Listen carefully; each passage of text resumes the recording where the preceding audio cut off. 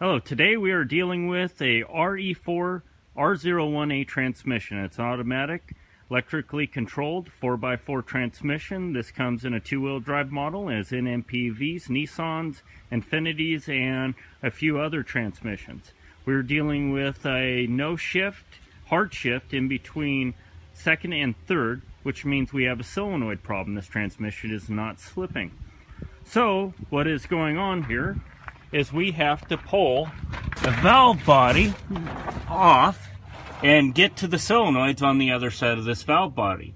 I can test the connections here, but we're going to get a false connection because everybody else on the line thinks that there's a spring inside of these three solenoids. There's only two solenoids here that have a spring in it. So you'll hear them cycling. The other three will not cycle. They will only stick. So what we're going to do, come over here. I have one of these solenoids torn apart so we can actually get. So I have one of these solenoids torn apart here. So we're just going to open this up real quick and show you what's inside of here. All I did is I opened up the lip.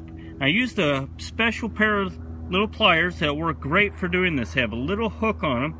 It's a Blue Point pair of pliers, and they work real good for doing this. You can just walk around, take 2 laps rolling this open, and then you can fold it back. The only thing that's going to stop these things from working or not being cleanable is having no continuity in the coil. So we pull off, we unwrap this. You can see the ledge right there. We pull off the washer, and then I can use this in here to pull out the piston. And you see how that just drops down? There's no spring inside of this hole. So without a spring, you will not get this thing to cycle. What? Over here.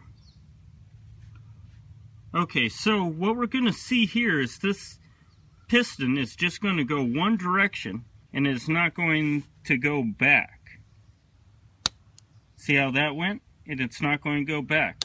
We're going to go to these other ones, but they're not going to cycle. We're not going to hear them go back and forth. They're just going to move once. They're not like these solenoids. There's 2 solenoids in this transmission that will cycle. Now, what happens is they get dirty. See how the piston pop back out? And so you actually have to give them a tap to get the pistons. So that one didn't fall out. So what you need to do is just make sure these things are clean. As long as you get spark from your connection, I don't know if you can see that. I got a little bit of spark, or you check continuity with an ohm meter. As long as you have that, all you have to do is clean these things. If they're not cycling correctly, you may have to pull them apart and clean them, but all you have to do is clean these. Thank you. And so to test these things from the outside of the transmission, we're going to look at our wire and color coding for each one of these. So what we have is we have a gray, green, yellow, and red coming out of these solenoids.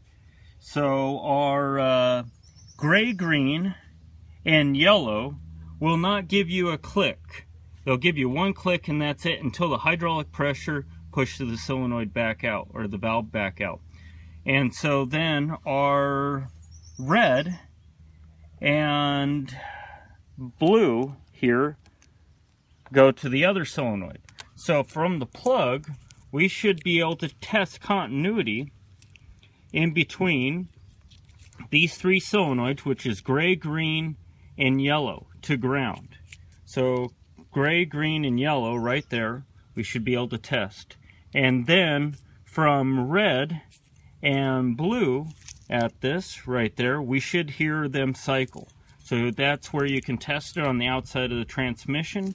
And then so we have white and black. We should see white and black. That's our temperature sender.